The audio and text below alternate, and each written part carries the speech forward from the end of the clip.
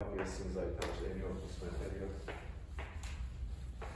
anyhow, I enjoyed this presentation.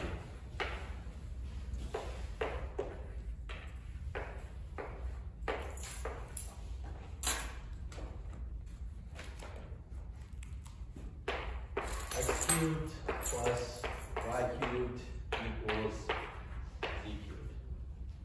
What are you guys' first instincts as far as solving this equation in the integers? What's your first reaction?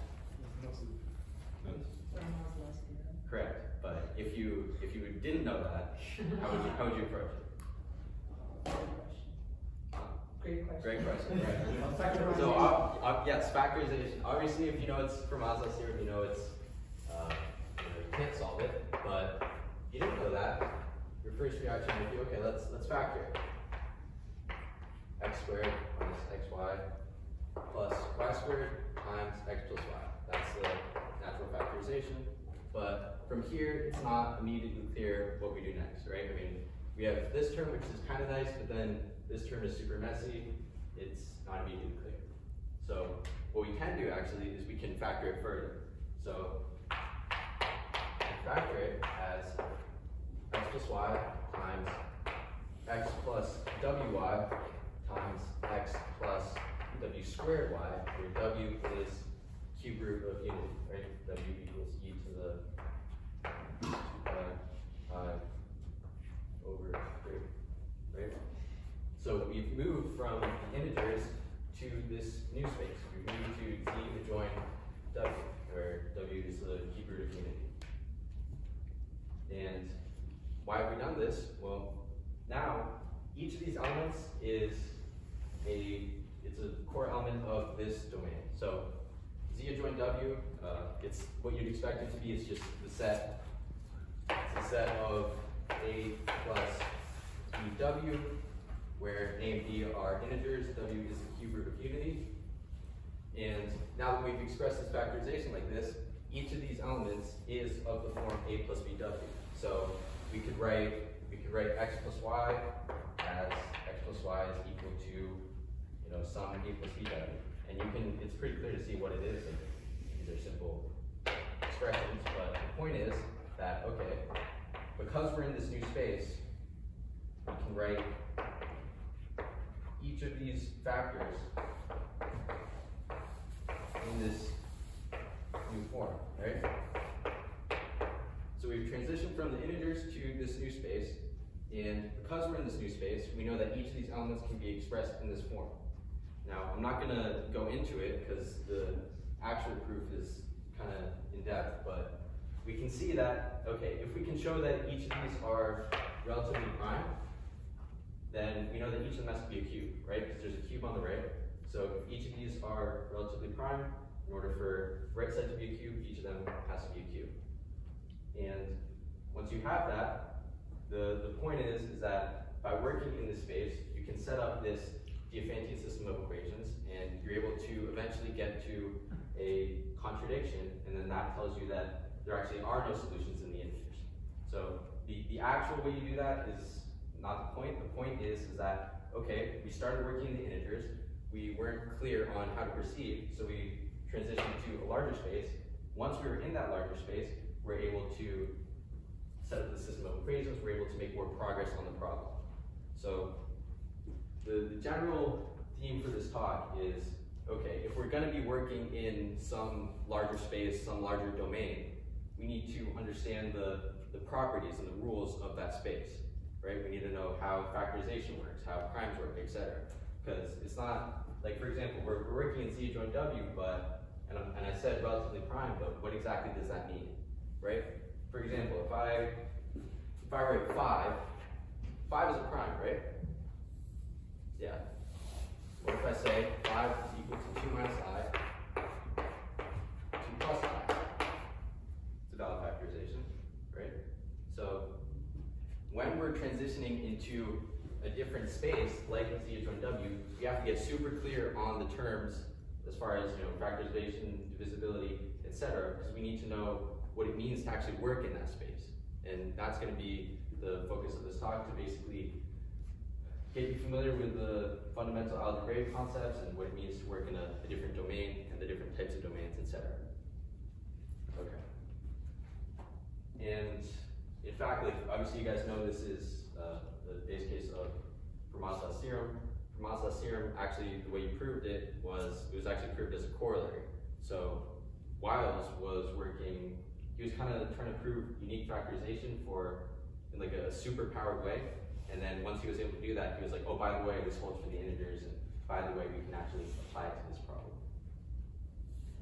Okay, so I've introduced Z join W, but what exactly is that, right? I mean, you guys can clearly see it's the set, right? The set A plus BW, where A and B are integers, but what else?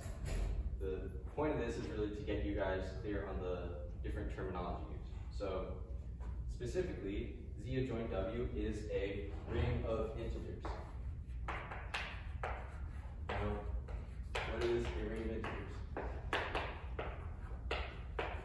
A ring of integers is arguably one of the most important types of domains in algebraic numbering. And I'll get into what exactly a domain is in a sec, but recall from Finn and Eugene's presentation that a field extension EF, we say E is an extension of F if there's a subfield relationship, right? If we have E is a larger set, F is a smaller set, and they have the same binary operations, we say that that's a field extension. So a ring of integers it requires the definition of a field extension. So that's what a field extension is. A number field is a finite field extension of rationals. So think of it as Q adjoint alpha. Field extension is when you have a subfield relationship. It's a finite field extension if the larger field has a finite basis over the smaller field. And we say it's a number field if it's a finite field extension of the rationals. So, yeah. This is a number field, typically of this form.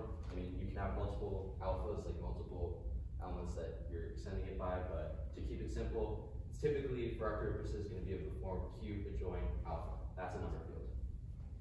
Okay. Next, we introduce the notion of algebraic. An algebraic integer is just a complex root to a mnemonic polynomial with integer coefficients. So x to the n plus a to the minus 1, x to the minus 1, etc. Any root of this polynomial, any solution to this equation equals 0, that's an algebraic integer, right? A ring of integers, like Z adjoint W, for example, is just the intersection of these two. So take the intersection, that's what a ring of integers is. You have some number field, which is a finite field extension of the rationals, and intersect that with all the algebraic integers, you get a ring of integers, right? So, for example, in the Z adjoint W case, we know that any element is of the form A plus BW. That is going to be a root of, like, okay, let's say Z equals A plus BW. That's going to be a root of Z squared minus 2A minus B times Z plus A squared plus AB plus B squared. And we don't have to verify it, but any element in this set, any element is of the form A plus BW, it's a root of this polynomial, clearly has integer coefficients, and that intersect the rationals, we get Z adjoint W. So Z adjoint W is a ring of integers. And I'll keep reminding you of the definition so that you guys get clear on it, because the point of this is to really get you guys familiar with the terms, because we don't assume algebra as a prereq for this class. So yeah, Z adjoint W is a ring of integers. I'll reiterate what those are going forward, but Z adjoint W is also a ring. It's also a integral domain. It's also a unique factorization domain. It's also a Euclidean domain. So what does that mean? That's what we're going to get into. All right. So First, we're going to start by taking a closer look at the integers, z. So, z, under addition and multiplication, is a commutative unital ring. What does that mean? Basically, a ring is an algebraic structure, which means it's a set equipped with some operations, in this case, addition and multiplication, and they behave how you'd expect. So, a ring, like, for these operations, we have commutativity under addition, we have associativity, distributivity, closure, etc. Behaves how you'd expect. We say it's commutative if multiplication is commutative. And we say a ring is unital if there's a multiplicative identity. Right? In this case, z has 1 as the identity, obviously, so it's a commutative unital ring. In general, commutative unital ring will consist of a set with these two operations, and they behave somewhat similar, but obviously the exact operation is going to be slightly different. So, for example, take z to the n, or let's look at z squared, right? Now, can any of you, thinking about like axioms and divisibility, can any of you immediately see what's the main difference between z squared and how it behaves versus the integers? Any ideas? How so? You are able to multiply, so we're defining addition and multiplication piecewise, so like element-wise, so AB times CD is just AC BD. That's our multiplication operation, and addition is the same thing element-wise. So it's still a ring, we still have these two operations, albeit slightly differently, but there's actually one other property that makes it a lot different. Think about 0.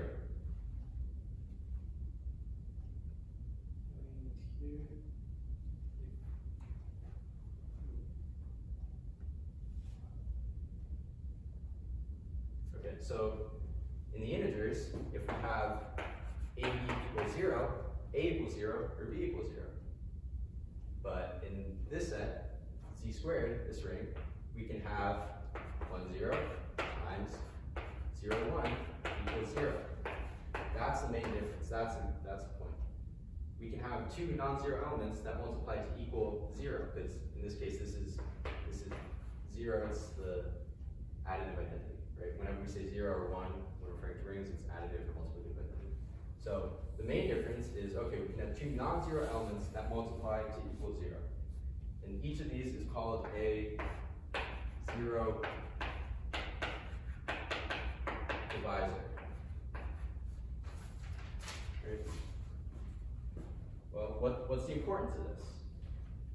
Obviously, if we're going to be doing number theory, if we're going to be thinking about division, factorization, primes, etc., we want it to behave fundamentally like the integers. And if we can have two elements that multiply to equal 0, but neither of them is 0, then that's going to cause some issues. So the key point is that, okay, we've seen what a commutative unital ring is, a set with addition, multiplication, they behave how you'd expect, and we've seen the notion of a zero divisor. We use this to define our first type of domain, which really is going to be the foundation for the rest of the domains. And that is a integral domain. Integral domain. So an integral domain is just a commutative unital ring with no zero divisors, right? Basically, it behaves kind of like the integers, right? Hence the name integral domain. So if we have a commutative unital ring and we don't have anything like this, then that's an integral domain. What's an example of that? Obviously, the integers. Integers are actually going to be an example for pretty much every domain. But okay, what's another example? z mod 7. Won't fully prove it, but That's another example. What's not an example? Okay, we can have Z mod 15, because we have 5 times 12 equals 60. Convert it to 0. We have 2 non-zero elements multiplied equal to additive identity. So this is not an integral domain. What's another one? Gaussian integers, Z join I. Because, I mean, obviously, if we have WZ equals 0, these are 2 complex numbers. I mean, we all know that one of them has to be equal to 0 for the right side to be equal to 0. Another way to think about it is, okay, polar coordinates, the radius multiplies, so one of the radiuses has to be 0, etc. So Gaussian integers are another example of an integral domain, and also they're a ring of integers, right? That's why we introduced it earlier. So Gaussian integers are the set, you guys know what the Gaussians are. So Gaussian integers, any element a plus bi is going to be a solution to this polynomial, right? And you can clearly see this has integer coefficients, it's monic, and you take the set of solutions to that polynomial, a plus bi, and they have to be integers, so you intersect that with q join I, and you get Gaussian integers, which are a ring of integers, right? Because q join I is the number field, and any element in the Gaussians is going to be a root of that polynomial. Take the intersection, that's a ring of integers. All right, so what's the point of an integral domain? Why are we introducing it? Well, integral domains provide the foundation for all the other domains that we're going to introduce.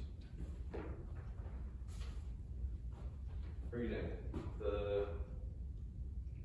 actually, yeah, let's stick with the Gaussians. The Gaussians are also a Euclidean domain. We can abbreviate it ED. So Gaussians are an integral domain. They're also a Euclidean domain. Intuitively, Euclidean domain just means we can have the Euclidean algorithm, right? We have a division algorithm, but to understand what that means, we have to get more specific. And that's kind of going to be the general theme of this. It's like, okay, we can reason about how something might be similar in a different set, like multiplication could be piecewise in integer vectors, but we need to actually define it because we can look at 5 as 2 minus I, 2 plus I. Is it still prime? There are weird cases like that. So you can kind of understand intuitively, it's a space where we have a division algorithm, but we need to define that more clearly. So first, actually let's continue here. So Gaussian integers, we'll keep working with that. Define the norm function as a squared plus b squared, right? We don't take the square root because we want it to be integer value. And what are some properties of this? Well, I mean, it's multiplicative. We have norm of WZ equals norm of W Z.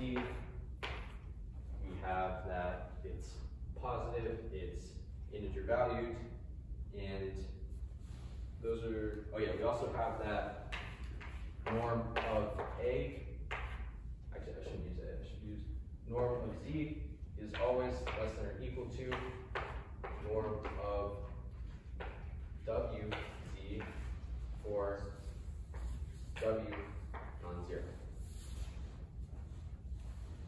So that's our norm function for the Gaussian integers.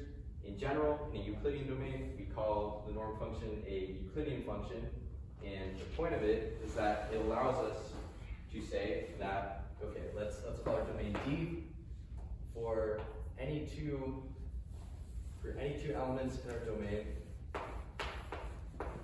We know that there exists Q and R such that A equals B Q plus R, such that R is either equal to 0 or norm of R is less than norm of B. So if any of you have taken a number theory class or are familiar with the division algorithm, this is pretty much the same thing, except for our domain. The key difference being that we have this norm function telling us that basically the size of the remainder is decreasing, right? Because in the integers, we're doing the division algorithm, we have two numbers, okay, we clearly see one's less than the other, but the notion of size isn't exactly clear when we're working in other spaces. So for Euclidean domain, we need a Euclidean function to tell us that, okay, we can actually do the division algorithm because we can guarantee that our remainder is decreasing as we're doing it. So that's what a Euclidean domain is. What's the importance of that? Well, we're working in a different space. Having a well-defined division algorithm lets us simplify a lot of problems in number theory, like, you know, greatest common divisor problems, factorization issues, differentiating systems of equations. So you have to understand, though, actually what it means to have a division algorithm in that space.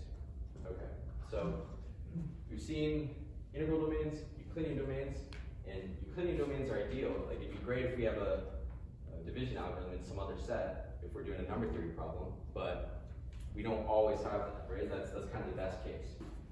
We can still find, however, domains that have unique factorization. UFD, we'll call it. Unique factorization domain. Essentially, yeah, think of it as a domain where we have unique factorization, but you know, this is kind of a recurring theme. We have to explicitly define what that means to make it clear, because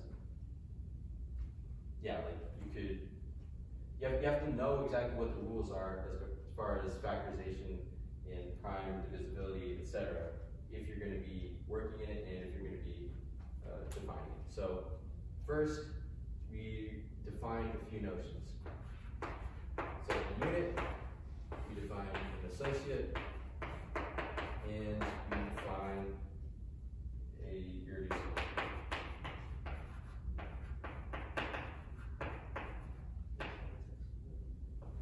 And the reason we do that is because we have to make it clear what unique factorization is. Because let's do another example.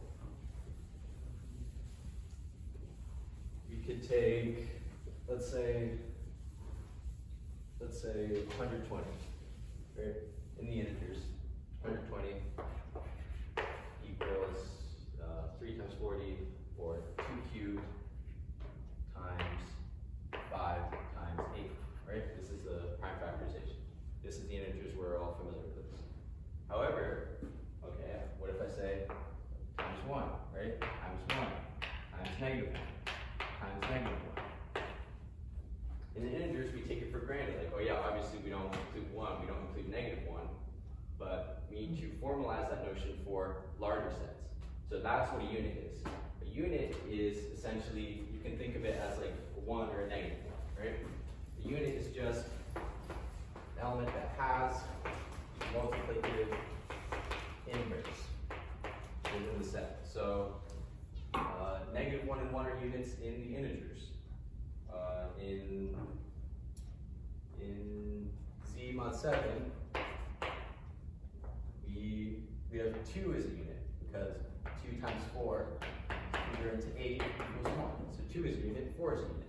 Basically, the unit has a multiplicative inverse, so you can kind of think of it as like a 1 or a negative 1, and it doesn't really count in the factorization. An associate is basically, it's kind of the same thing. Basically just means two elements differ by multiplication by a unit. So in this case, we could say 3 and 6 in Z mod 7 are associates, because 6 is equal to 3 times 2. 2 is a unit, right? Because 2 times 4 equals 8 equals 1.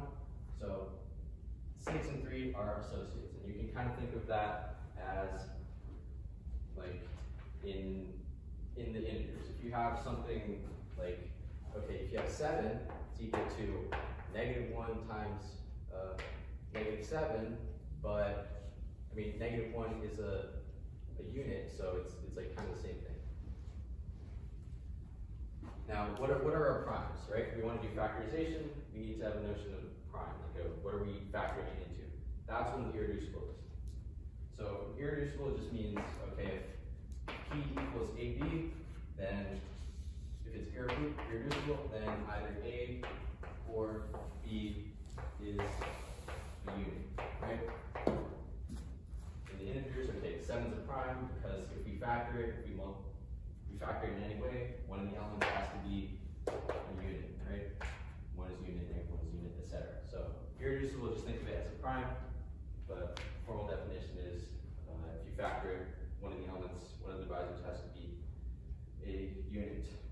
So formal definition, UFD is just an integral domain where every non-zero, non-unit element, so every like regular element, can be factored uniquely as a product of irreducibles, primes, up to multiplication by units.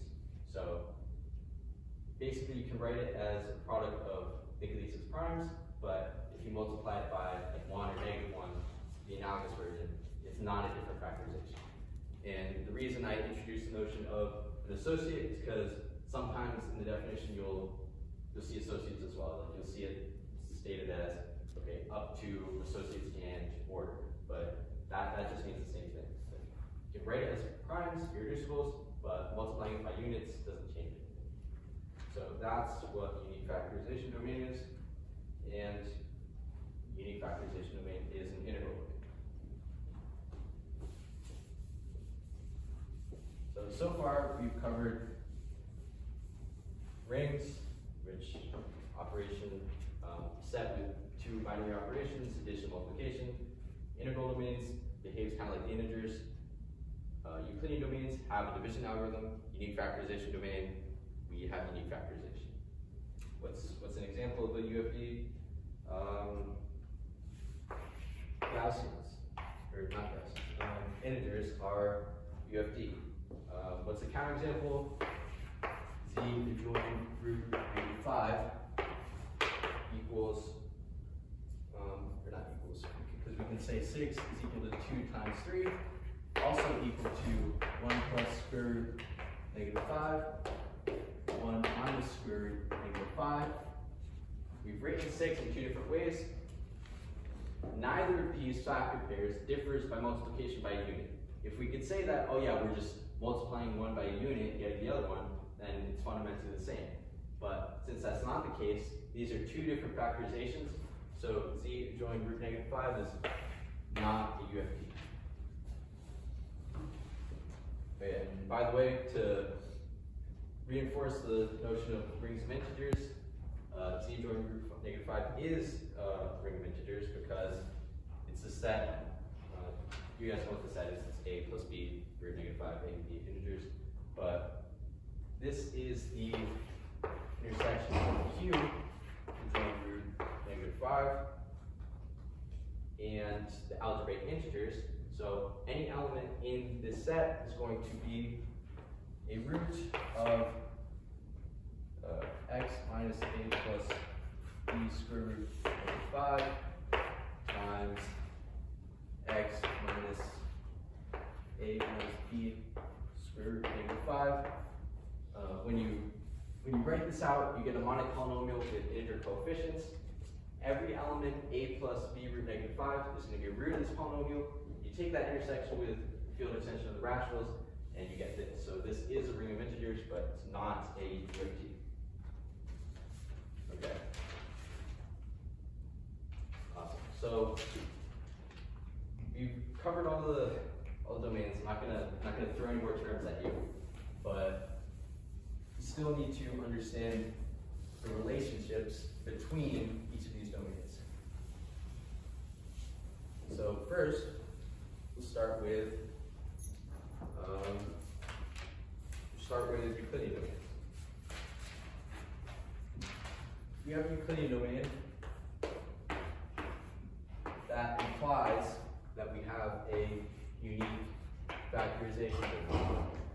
I'm not going to go into the proof, but you can think about it as, okay, in a Euclidean domain, we have a notion of the division algorithm, and that means that we can use the division algorithm, and we know that it has to terminate because our norm function tells us that at each step, the remainder is going to decrease, so we know it's going to terminate, so we know we have a factorization, and then using induction, you can show that there's uniqueness to show this relation, but I'm not going to go to the full proof, because the full proof, you can do it with straight number theory, or you can do it with ideals, but I'm not going to introduce ideals. However, the converse is not true. UFD does not imply Euclidean domain, right? A common example of this is Z adjoin 1 plus square root -19 over 2, right? This is clearly a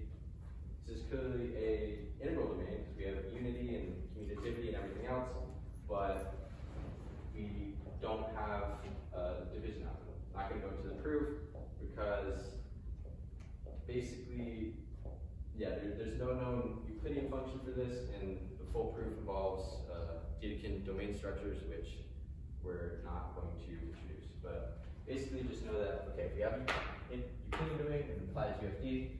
Converse is not true. So,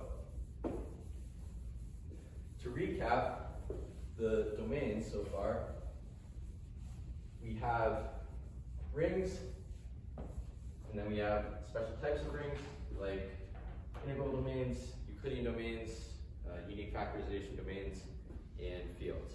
Now, can any of you tell me the subtyping relationship between those different domains? So, like, for example, I just showed that Euclidean domain implies UFD. So we know that if we have a Euclidean domain, we know it's UFD. And so you can say that, okay, UFDs are the larger version, and Euclidean domains are a subset of that. And throughout, I've technically shown each of the subtyping relationships, but I don't know, has anyone followed that? Or? Okay, I'll write it out. So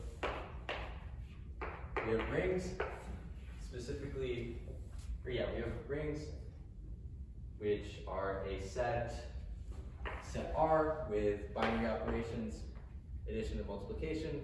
Sometimes it's literally addition and multiplication, sometimes it's an analog. Then we have integral domains. Basically, those are rings that are commutative and they have a unity, but there are no zero divisors. Right?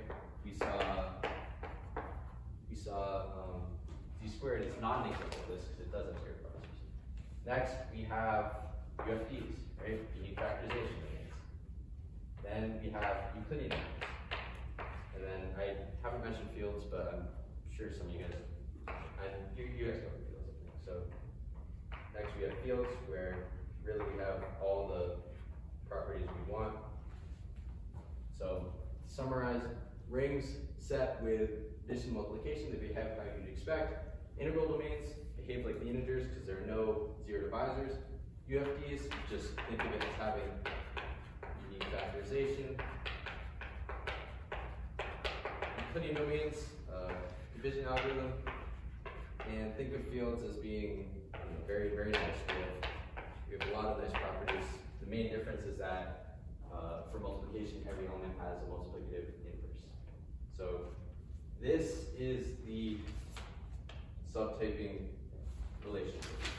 Now, hopefully, I know I talked a lot about the different definitions specifically, but hopefully you guys have like an intuitive sense of the differences between each of these types of domains. So is that the case?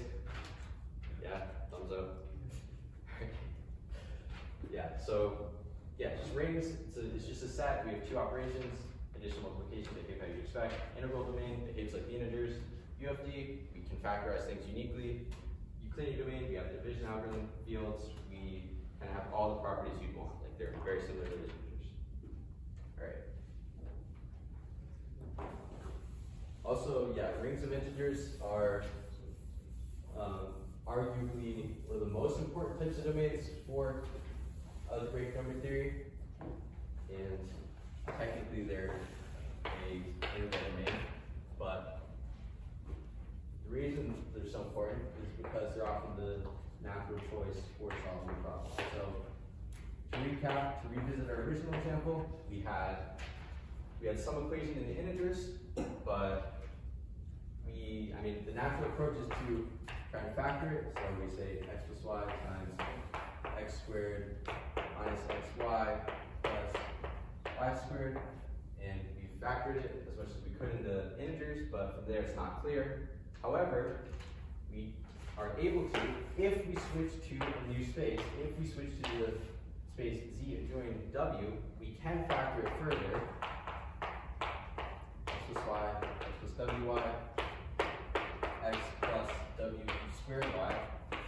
We can factor it further and then therefore make further progress on the problem, but we have to switch to this new space. And the example was that, okay, if we show that each of these are relatively prime, obviously they have to divide the right side, so each of them has to be a cube, then you can set up a system of equations and you're able to get a contradiction. I'm not going to fully go into that, but the point is that sometimes you're working in the integers and then you want to switch to a larger space like z adjoining w, because that lets you factor it further, for example. But the point is that if you're going to work in that larger space, you have to understand the rules and the properties of that space. Like this is a whole field of study, knowing the difference between a ring, an integral domain, a UFD, etc., and the different properties of each of them and what that implies. So the point is that you can work in a different space, but you have to fundamentally understand the core properties of that space. And oftentimes, like for this specific problem, for modulus theorem, for x to the p plus y to the p equals z to the p, the natural choice is to work in z adjoining, and denote WP as WP is the pth root of unity. So the natural choice is, okay, here we worked in W3. Natural choice is to work in z adjoining WP, because then you can factor it similarly, you can kind of play around with things, you can get new insights into the problem. And interestingly enough, P equals 37 is actually the first case where this type of approach fundamentally fails. So, you can't always just like work in a different space or, go to the complex plane and say, okay, now we can factor it further, now it's going to work. Because P equals 37, first case where unique factorization fundamentally fails, and you can't really pursue this approach. But you still need to know what these different types of domains are, because this gives you more insight into the problem. And actually, what you can do is, we'll mention this. So I haven't introduced ideals, but think of an ideal as a way to partition a set. So each of these is a set with some operations, right? A set R, and then we have the operations and different properties. If you have a set R, think of an ideal as one equivalence class for that set. Like you can partition a set into a bunch of different equivalence classes. Think of an ideal as one of those equivalence classes. Now, the point of this is that if you partition a set into the different ideals, and there's only one ideal, only one equivalence class, then we have unique factorization. If there are multiple, then we don't have unique factorization. And the class number tells us basically the number of ideals when we partition a set in this way.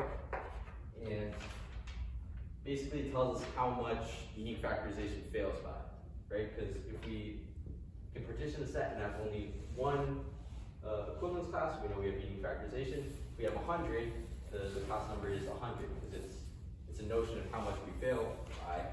But that's what you do when you don't have unique factorization. So for P equals 37, but even if you don't have unique factorization, you still need to understand the difference between these different types of domains, because other approaches, like looking at class numbers, will involve ideals and things of that nature, which is a subtype of one of these, which we haven't gone into.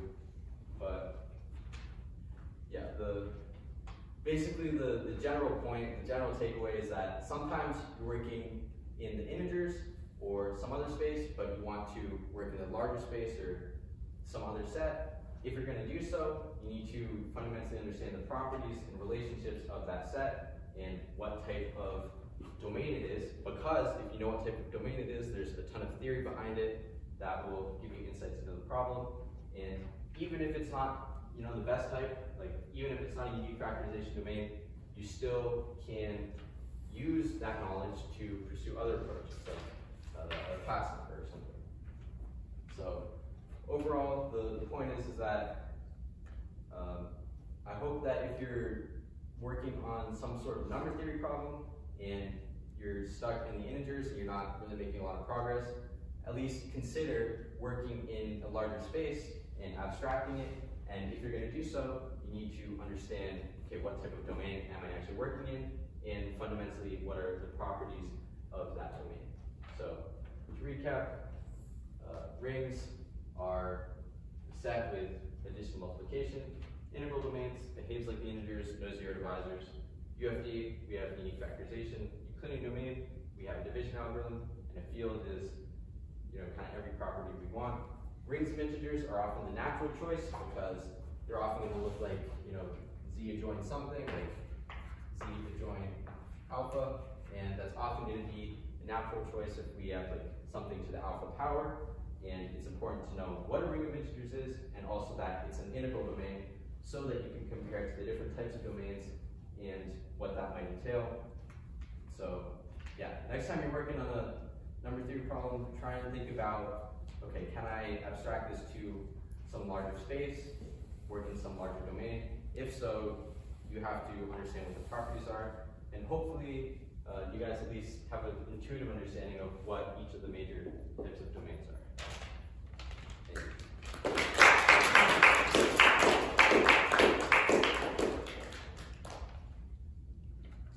Do you guys at least generally understand what each of these is? I have a quick question about the norm function. Yeah. Function that we defined. Yeah. But first of all, how is it defined? So norm function specifically.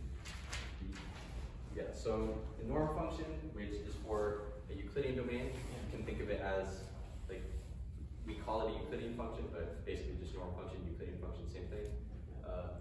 It's defined as some function, we'll call it n.